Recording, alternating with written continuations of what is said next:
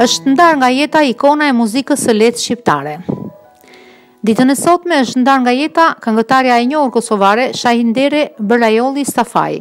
Lajmin e dha këngëtarja Besiana Mehmeti me anë të një postimi në Facebook. Sot na la një prej zërave më origjinal të këngës shqipe Shahindere Bërlajolli Stafai, e cila në çdo paraqitje reflektonte civilizim dhe kulturë. Nga peja dhe familja e njohur Bërlajolli në Gostivar për të mbetur gjithnjë energjike, kërkuese, motivuese.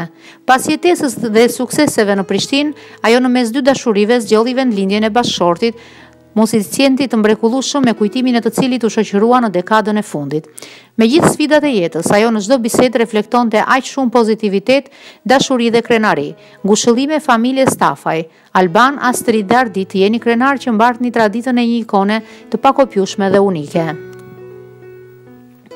Muzika shqiptare sot është në zi, po kënga e pastër shqipe që kultivoj do jehoj kurdoherë bashkë me emrin e saj në historinë e muzikës autoktone, do ta shkruaj me fjalë me shkronja të harta. Shkroi Mehmeti.